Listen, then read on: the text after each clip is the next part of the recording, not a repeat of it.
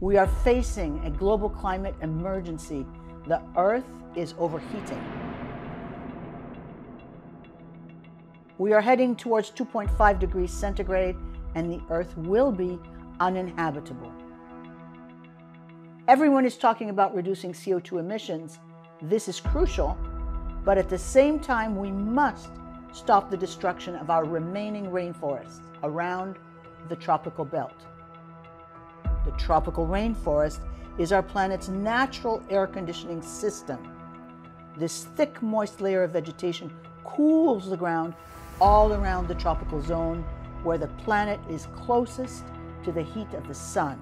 NASA and Duke University have shown that deforestation of the tropical rainforest has a direct impact on temperature increase in the US and Europe, reducing rainfall by more than 25%. This is how our tropical forest used to look like. But today, half of Earth's tropical rainforests have been destroyed. 1 billion hectares cut down in just 40 years.